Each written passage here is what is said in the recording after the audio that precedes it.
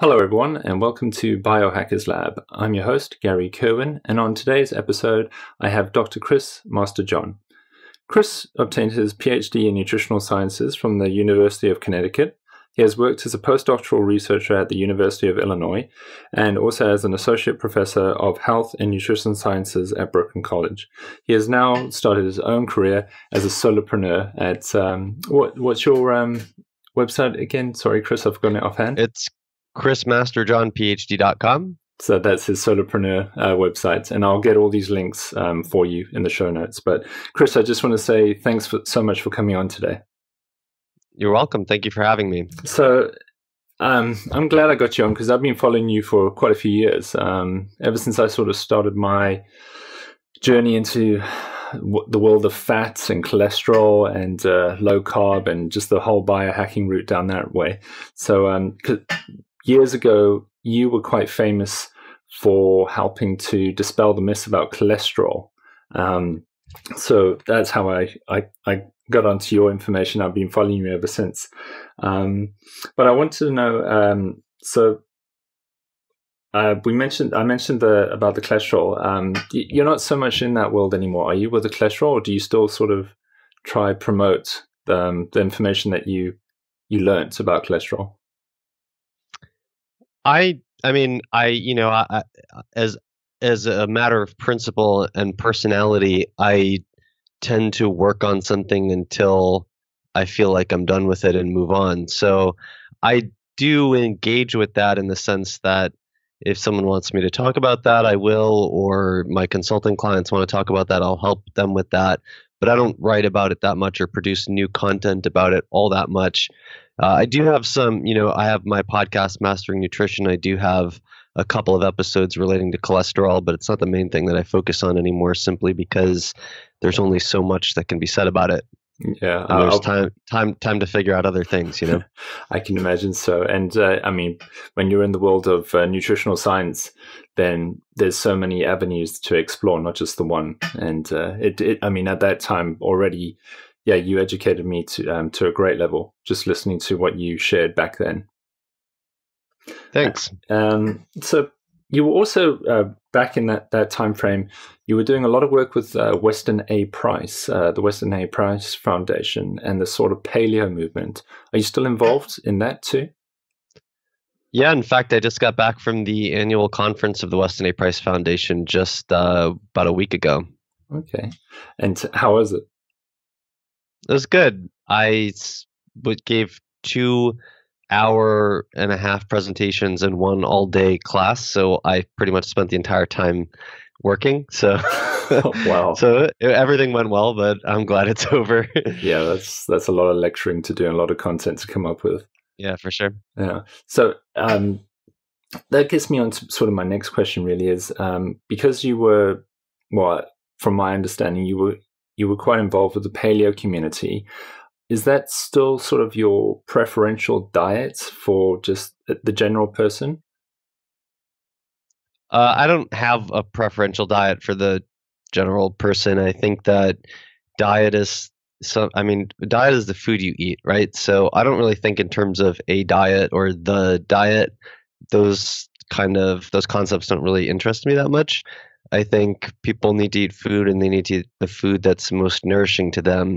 I guess for a lot of people, having some kind of template, call it paleo or call it Weston A. Price or whatever you want to call it, can be helpful. But at the level that I engage with people, I just try to teach people what good nutrition is. And if people are consulting with me and want me to help individualize things for them, then it's kind of beyond the degree of having a simple template and into the degree of actually looking at the particulars, in which case the template no longer makes any use. But, even on the level of the content that I produce, that's really simple and aimed at a fairly large audience, where like in my Chris Masterjohn Light videos, I make short practical tips, a few minutes for each video, and that's aimed at a fairly big audience.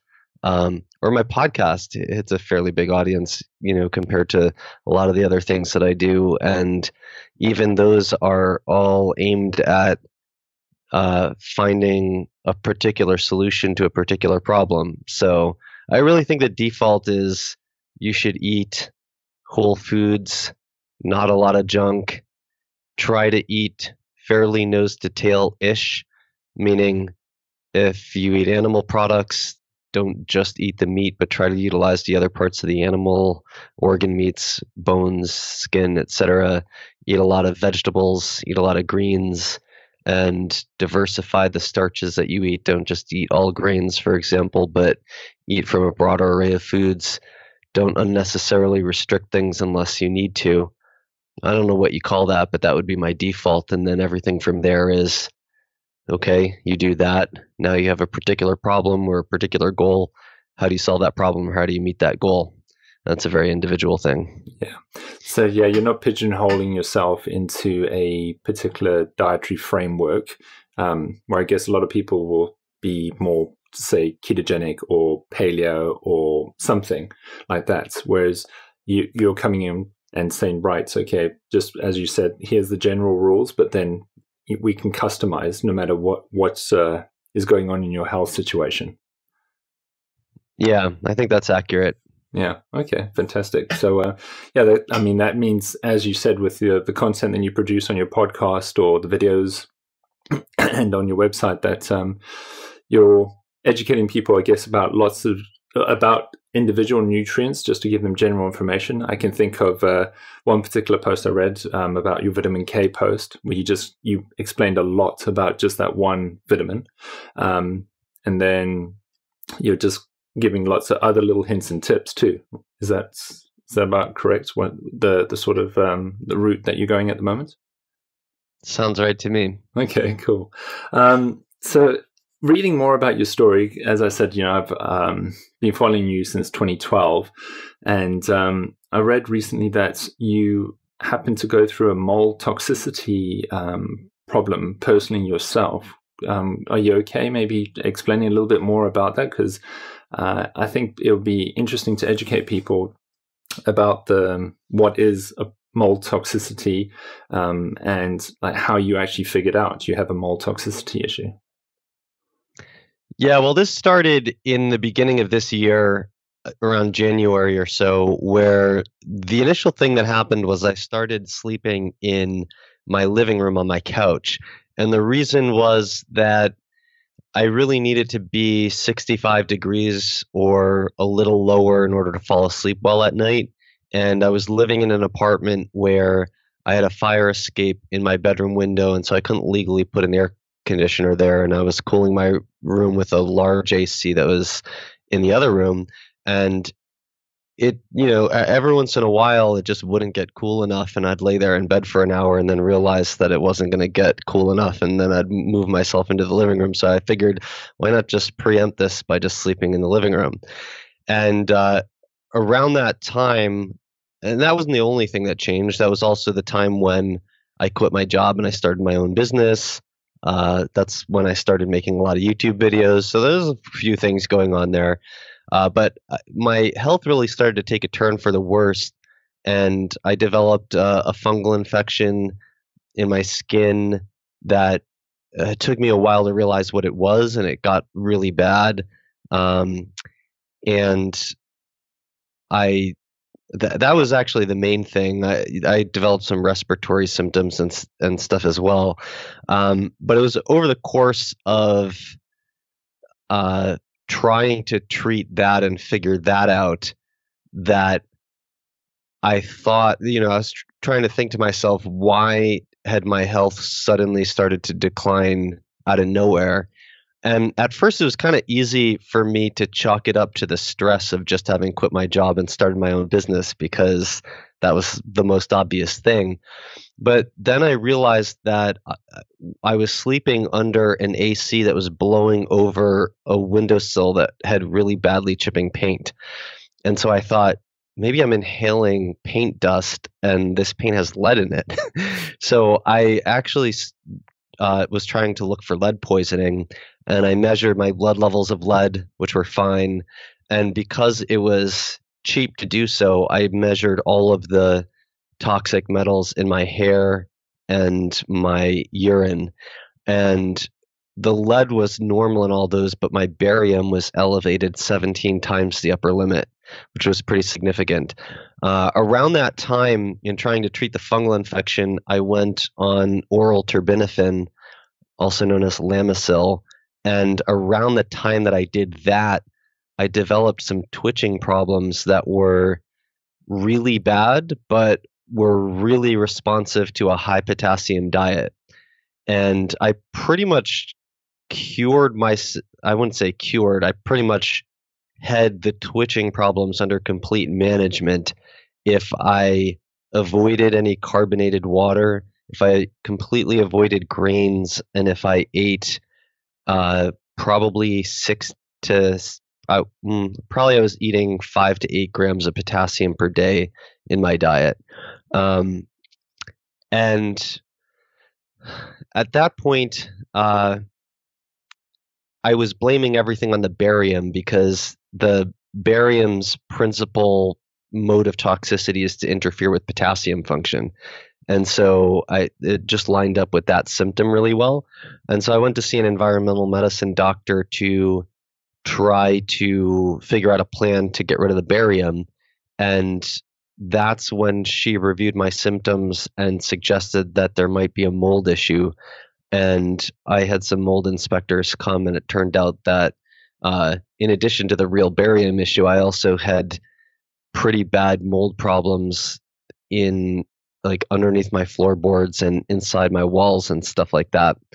And so I wound up moving out of my apartment because that's really the best way to get rid of a mold problem. Yeah, you got to get away from it. It's a distance thing. So that's how that story unfolded. I'm happy to elaborate on any parts of that if you want to go further into it, but that's the basics. Yeah, because I'm guessing that's the hard part with mold toxicity is the diagnostic part, right? To figure out that is what I'm suffering, because I'm guessing there's no set standard blood work test or imaging test or something that someone can go, boom, that's what you've got. Is that right? Well, there's a bunch of tests, but none of them are without controversy, and none of them are, widely agreed upon outside the tiny handful of people trying to deal with household mold problems.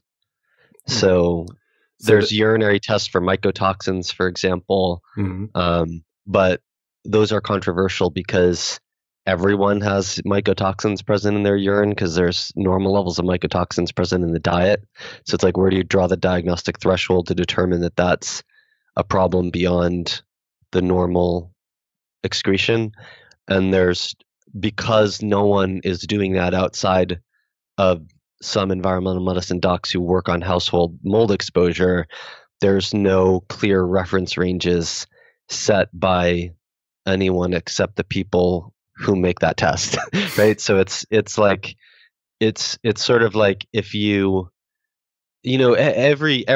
everyone who treats anyone has their own specialty, and they view their patients through the lens of that specialty. So if you have someone who works on mold all the time, they're more likely to see mold. If you have someone who works on thyroid issues all the time, they're more likely to see everything from the perspective of, you probably have a thyroid issue that's they could look at the same case, and one person says, well, you probably have a mold issue that's hurting your thyroid gland. Another person says, well, you probably have a hypothyroidism that's making you more vulnerable to infections and making it more difficult for you to detoxify things. And so that's why you have a mold issue. And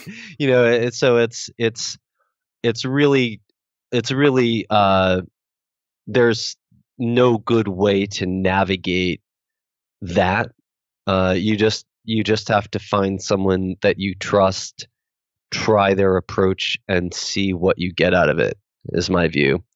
I mean, I know that getting out of my apartment proved to be acutely beneficial for me. Like I was developing pretty significant brain fog that I mostly realized in retrospect when I spent more time outside of my apartment. just to see the degree to which my cognitive function improved by not being there. So, I mean, the fact that my health improved so significantly from getting out of that place, I think, is good enough evidence for me. Mm-hmm. But that's that, yeah.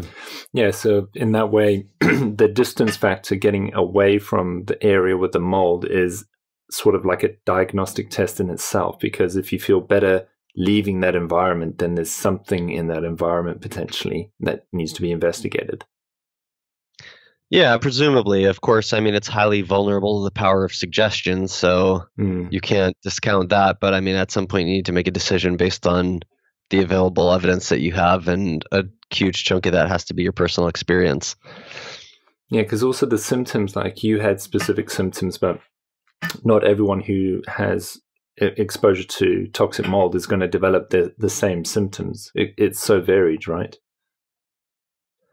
Yeah, and there's a lot of possible symptoms, because you can have an infection of the mold, and that's one thing. You can have toxicity from the mold, that's something else, and you can have an allergy to the mold, and that's something else. And those can intersect. So you could have some of the mold toxins are immunosuppressive. So you could get a secondary infection of something else because of the immunosuppressive effects of a mold toxin. And your body's inflammatory response could cause secondary symptoms from that inflammation. So it's quite a grab bag of different possible outcomes. Yeah, and I haven't researched mold toxicity much myself. I just sort of know a little bit about the topic, but from what I know of from an outsider is that it's so varied, and that's what would make not only the diagnosis, but then I don't know, even some of the long-term treatment options quite difficult, would it? Well, I think the best long-term treatment option, if you actually know that you have an indoor mold issue, is to move out of the place. I think that's really effective. The problem is, what do you do if you own the house, or what do you do if you have a family that lives there? What do you do if you don't have enough liquid emergency savings to move when you want? That's where things get difficult. So when you said that you had the people, the specialists, come in to measure the levels of mold, is that pretty accepted? When they say we found mold, then it's just a no-go. That's bad for your health. I wouldn't say that, because different people have different capacities to deal with those kinds of problems. But I think it's not, you don't rely on any one piece of evidence. You try to fit the evidence together. Mm-hmm. So I was having significant symptoms that were relieved from leaving, and I did have water damage, and I did have mycotoxins, and I did have species of mold that you would attribute those types of things to. So it's really the totality of the evidence corroborating each other. Mm-hmm. But actually, I'll say that actually makes me somewhat dismissive of the urinary mycotoxins, because I had 2 classes of mycotoxins in my urine that weren't found in my apartment, and I had 1 class of mycotoxins that was found in my apartment that wasn't found in my urine. So, I'm actually extremely skeptical that the urinary mycotoxin screen was useful, and it's really the corroboration of the other things that's of interest to me. Yeah, but again, it's complicated too, right? Because the types of mycotoxins that were found in the dust at my apartment were trichothecenes, and trichothecenes are immunosuppressive. And some of the species of mold that were found in my apartment do not make toxins, but do cause infections, right? So it's entirely possible that I had that I had exposure to trichothecenes that suppressed my immune system and made me vulnerable to getting infected by one of those species of mold that might have otherwise been fairly harmless if my immune system was up to bat, and that then that caused various symptoms from the infection, and maybe the mycotoxins were just from food, right? Or the mycotoxins were made by something that was actually infecting me. Like there's the variety of different possibilities is too broad to really rule out anything on one piece of evidence, right? Like to look at the lack of corroboration between the urinary mycotoxins and the dust mycotoxins just it doesn't really tell us anything, except the story is a little bit more complicated than the simplest version. Mm-hmm. And it sounds to me then, thinking of sort of, in medicine, it's sensitivity and specificity, looking at testing, and that the urinary test might just say maybe there's an issue, but we can't say that there definitely is an issue because it's too weak of a test. And as you said, you have to add in all the other factors around that to try and come up with a bigger picture. Well, I mean, what you want to really do is, if you're going to talk about what's a sensitive and specific biomarker, you'd have to do a lot of research that has never been done. And the research that you would have to do is, I mean, first of all, you'd have to be able to define the disorder you're trying to get the biomarker for in a very clear way that someone who's not you will agree upon. Because what you'd have to do is you'd have to say, well, let's measure these biomarkers in the urine, and then can we find a cutoff point where we have a very low risk of missing someone who does have mold toxicity, and we have a very low risk of falsely identifying someone as having mold toxicity when they don't. But in order to do that, you actually have to define the cases of mold toxicity, or else how are you going to study whether it's sensitive and specific biomarker for that condition? And the only way I can think of to do that is to design, the appropriate treatment protocols around that, and determine whether people get better with those. But I mean, like, think of what it would be like to try to conduct that study, especially if the treatment is moving out of your apartment or remediating it with $50,000. You take this random sample of people and you measure all these different urinary mycotoxins, and then you take you take all those people and you randomize them to moving out of their house or not, to going through various detoxification protocols or not, and then you see who gets better and who doesn't, and then you try to define the urinary threshold that predicts that response. Like, I don't see that study getting done anytime soon. And there's not enough money in that route to do that. Well, also, like, who's going to volunteer to submit to that? I mean, unless you're going to pay them a lot of money to cover the expense of moving or remediating, and then some to deal with the hassle, right? Like, that study's not getting done anytime soon. Yeah.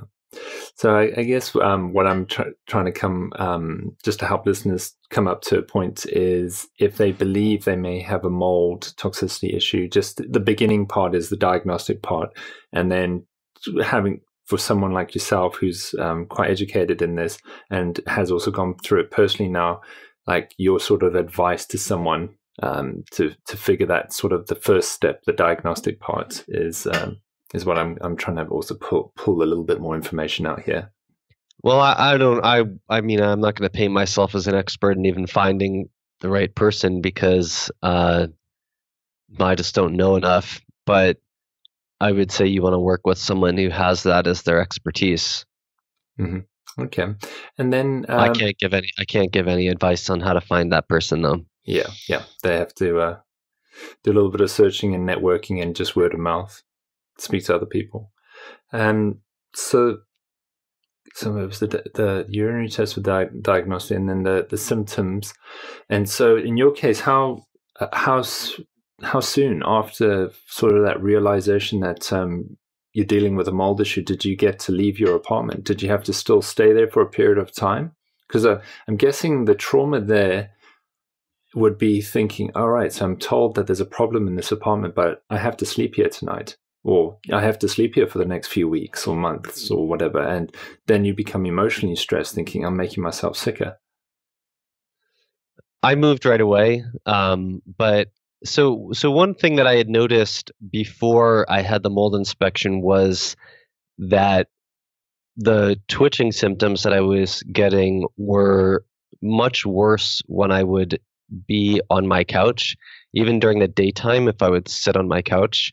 And I started sleeping entirely in my bedroom, but even leading up to prior to the mold inspection, I started basically spending all my time in my bedroom because I just noticed that my symptoms were a lot calmer when I spent all my time in my bedroom versus my living room. And it turned out that the biggest mold problem was in my bathroom wall on the other side of the wall that the couch was up against in the living room. And that wall was actually, like, before we did any sampling, the first thing that the mold inspector noticed was that on the bathroom side, the shower wall was outwardly bulging. Like, if you looked at it at the right angle, you could see that it was bulging outward from accumulating water damage that was pushing it out. And there was mold that was seeping out, black mold that was seeping out from where the wall met the tub. And I talked through like what I do after my shower with the squeegee and with this and that, and I'm like, what else should I be doing? And he's like, you're doing way more to control water damage in your bathroom than anyone, like almost anyone else I talk to, and this has nothing to do with surface water, because the mold is not growing on the surface. Like, that mold is actually seeping out from inside the wall, and the in a standard wall, the pores, the microscopic pores, are bigger than mycotoxins. So the inspector thought that it was highly plausible that mycotoxins were leaking out of the wall on the other side and getting on the couch. And couches are kind of squishy, right? Anything that has a foamy absorptive kind of material is going to act as a sponge for mycotoxins. And so I never proved that, right? It would have been really expensive to take samples of the couch and take samples of each thing to test them for mycotoxins. So I didn't do that. But the way that lined up with what I was intuitively doing when I had no basis for, like, I had no theory that would make the couch any more likely as a source of mycotoxins than anything else. I just intuitively felt that my symptoms were best when I avoided the couch. And so the fact that theory lined up with my intuitive experience was a basis for me to accept it as an actionable reality. I mean, there's no, like, it would have been more costly for me to try to prove every detail of those things than to not only costly with money, but costly with time too, because when you're running your own business, the more time you spend making decisions about what furniture to keep and where to live and how to clean whatever, like, that's you're losing your business, right? Like, so I had to make the decision based not only what was an out of a pocket expense, but also what was going to save me time and not hurt my business revenue. Mm-hmm. And in that sense, my lease was almost up, and it just, I mean, I could acutely feel how much getting out of the apartment was benefiting my own cognition.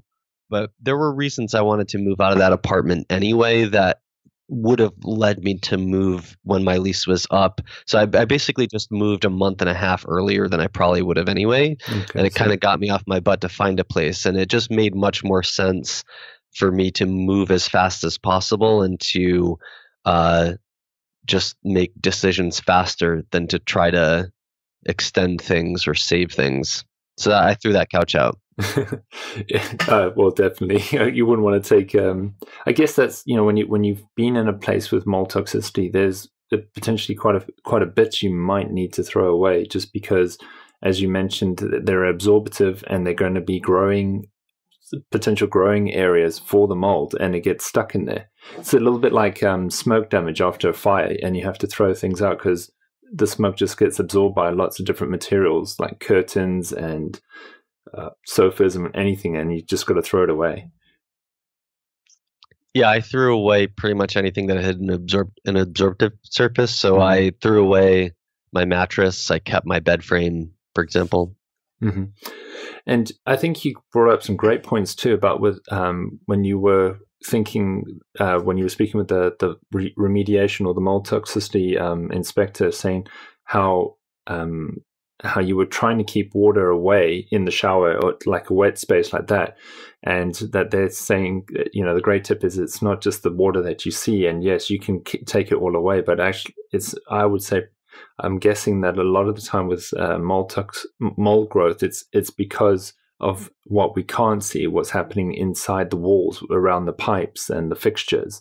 So it's not like it's our fault for not having got rid of the water away fast enough that we can visually see. Yeah, it's a building construction issue. And or at least it often is, and it was in my case. Yeah, and that's from the stories that I've heard with people who suffer it. It's a leaking pipe somewhere. So it's as you said, more of a construction issue. But I'm interested to know then. So you left the apartment on a leased apartment, so a rental. Does the landlord have to then do something to fix that before someone can move in again? Or I wonder, how does that work? They wouldn't. So I told them about it and kind of left it at that. Wow. Okay. So that's interesting again to know that it's like this problem can just continue because of the way the system works with apartments too, that that potentially landlords don't have to remediate these. Well, in theory, in theory they do, but in theory they do, but in practice they won't, because because there's no law that requires any kind of third party certification that the remediation was done correctly. So if an inspector identifies a mold problem and develops a remediation plan, it's then in the landlord's court, or the owner / management company's court, to remediate that, which they can do themselves. And so the likely scenario is that they're going to choose to do it themselves and cut a lot of corners. Wow. Okay. Well, I think this is just good information for people to know.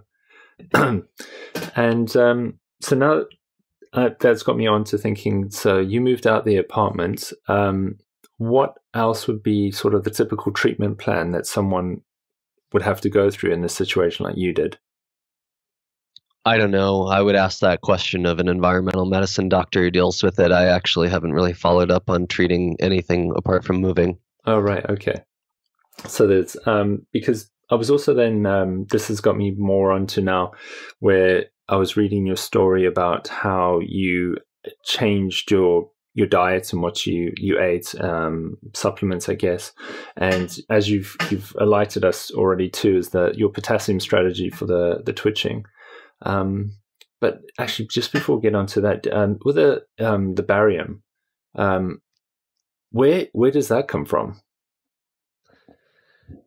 Well, at least two sources of barium were the paint chips themselves and also the makeup powder that I was using to shoot my videos.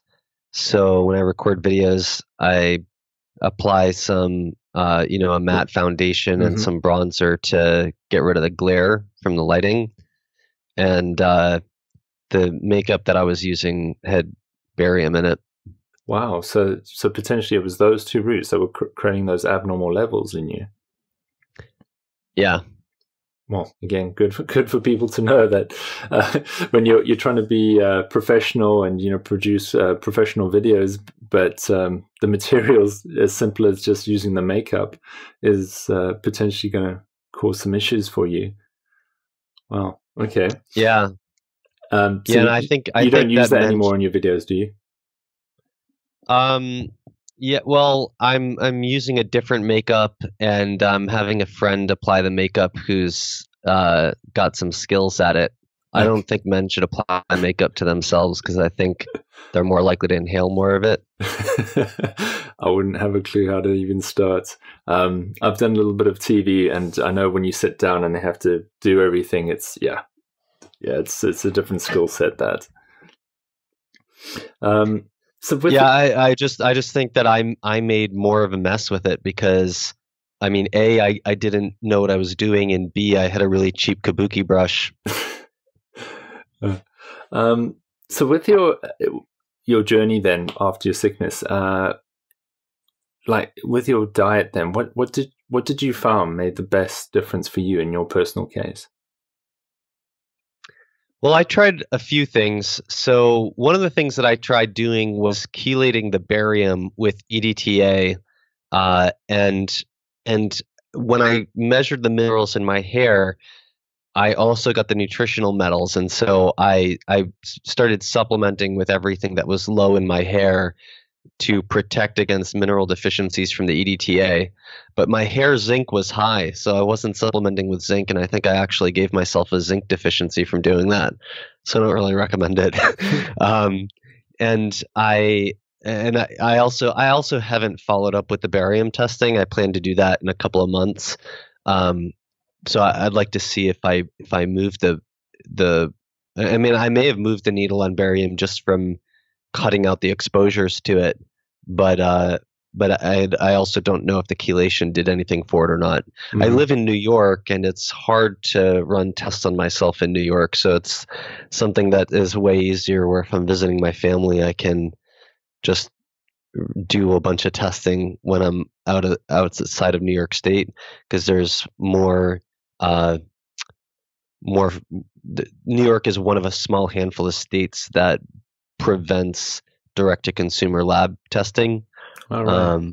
So it's something like if I'm visiting my family, I can just run a bunch of tests then. So probably when I'm visiting my family for Christmas is when I'll do a lot of follow-up testing.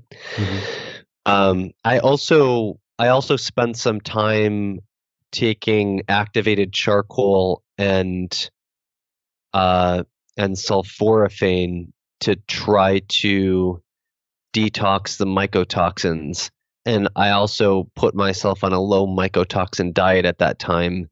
And I don't really feel like that did anything for me. So I cut out cheese and some other stuff on that basis, and I feel like it was mostly a waste of time. And again, I'm not even sure if the urinary mycotoxin screen was useful in the first place, and that's the only thing that I would retest to see if any of that did anything. And but I more or less just abandoned it because I didn't think it was really moving the needle much. So I think the two things that really did move the needle for me in a really big way, apart from eating a potassium-rich diet, was zinc supplementation and, well, I should say adding zinc to the other minerals that I was taking. Zinc and vitamin A made really big improvements, and also bicarbonate supplementation to try to to try to optimize my urine pH made a enormous difference in my vulnerability to the twitching episodes. So the bicarbonate started when I got the results of a plasma amino acid analysis back that showed that my glutamate was really high and my glutamine was really low. And one of the things that you do in response to an acid load problem is that you break apart glutamine to form glutamate and ammonia, and you use the ammonia to buffer the acid. And the enzyme that does that in the kidney is primarily regulated by pH, and one of the things that I realized symptomatically early on was that although about 80% of the twitching problem was eliminated by eating a lot of potassium, the other 20% was relieved by avoiding anything acidic. So in the worst case scenario, I was not eating a lot of potassium, and I would have, like, there was this one time where I ate a frozen pizza and drank a bottle of carbonated water, and it made the twitching go utterly berserk. Wow. And when I cut out I don't think the grains in the pizza really did anything. I think that they just displaced all the dietary potassium, because I could have eaten a bunch of potatoes, for example, instead of those grains, and I would have gotten a lot of potassium. So it was a really low potassium meal, and the bottle of carbonated water put a lot of that acid load into the system. So I already knew there was something with needing to avoid acids. And so when I saw the results of the plasma amino acid analysis, and I was talking through all of this with a friend, everything just sort of came together, where I realized that everything was fundamentally an acid-base problem. And so what I did was I started measuring my urine pH all the time, and it was constantly in the it was constantly 5 or under. I actually had to buy new pH strips that went lower than 5.5 the first time I did it, because it was running so low. Wow. And you really want your urine pH to be in the mid 6s most of the time. You might wake up and it runs a little bit acidic, but anyway, the other thing was my workout tolerance at this time was really poor. So I'd lost a lot of lean mass. I wasn't working out, and I had recently tried to start working out, but I'd do one full body workout, and even though I designed my workout to try to minimize the amount of metabolic stress it put on my body by taking a lot of rest between sets, for example, I'd still get back and I'd just be knocked out and need to lie in bed for 3 hours, and then it would take me 5 days to recover from my workout. And when I started testing my urine pH, I realized that my workouts were creating an acid load that basically just completely floored me. And when I first started experimenting with bicarbonate, I took a 1/4 teaspoon of bicarbonate before I worked out, and my urine pH still tanked to under 5 when I got back. I was conked out in bed, and I kept getting out of bed and taking more bicarbonate. And every time I'd pee, I'd measure my urine pH. And I wound up taking a 1/4 teaspoon of bicarbonate 3 or 4 times with no movement in my urine pH above 5, which is really crazy. And there was, at some point, I took some more bicarbonate and I lied down for a little bit, and then all of a sudden I popped out of bed with a lot of energy and really wanted to start working for the first time all day. And I went and measured my urine pH, and it was 6. And so it was this really dramatic illustration that as soon as I took enough bicarbonate to move myself out of the acid pit that my workout had landed me in, all of a sudden my energy was back to normal. Wow. So I started measuring I took hundreds of urine pH measurements, and I calibrated the dose of this is regular baking soda. I'm taking sodium bicarbonate, Arm & Hammer, $1.49 a box, like cheap stuff. So I calibrated the dose and timing so that I was basically just taking the dose twice a day in a way that kept my urine pH stable. And so my program, which I wouldn't advocate for anyone else. This was derived from my own data about what normalized my urine pH. But on my rest days, I'd take a quarter teaspoon of bicarbonate twice a day. I think it was 12 hours apart. I'd have to go back and look. And then on my workout days, oh, by the way, so I'm taking this far away from food. You never want to take bicarbonate with your food because the alkaline effect on your stomach will hurt your digestion, and the acid effect from the food will make you turn the bicarbonate into carbon dioxide, burp it out, and waste it. So, so I always took this as far away from food as possible. And on my workout days, I would get up and I'd take a half a teaspoon of bicarbonate. I'd wait 30 minutes. Then I'd have some coffee, I'd have some breakfast, then I'd wait at least 30 minutes, possibly an hour, and then I'd go do my workout. I'd bring a bottle of water with an extra half teaspoon of bicarbonate in it that I would drink while I was doing my workout. I'd front load it so that it was the first water that I drank, because there's a pretty significant delay in the alkalizing effect of bicarbonate for me. It's different for everyone, but for me, there's a hours delay before it changes my urine pH. So I'd be drinking. So basically, the bicarbonate that I took when I got up is the main thing that was buffering acid during my workout, and the bicarbonate during the early part of my workout is mainly buffering the post-workout acid load. And then that changed everything. I started being able to work out 5 or 6 days a week. No post-workout crash, no extended recovery period needed, and that bicarbonate was apart from moving out of my apartment. The bicarbonate was the first big game changer for me, and it completely changed the twitching symptoms. So before I started the bicarbonate, I still could not drink carbonated water. And my twitching response was really severe to alcohol. So my limit for how much wine I could drink without getting twitching symptoms was 2 to 3 sips. Wow.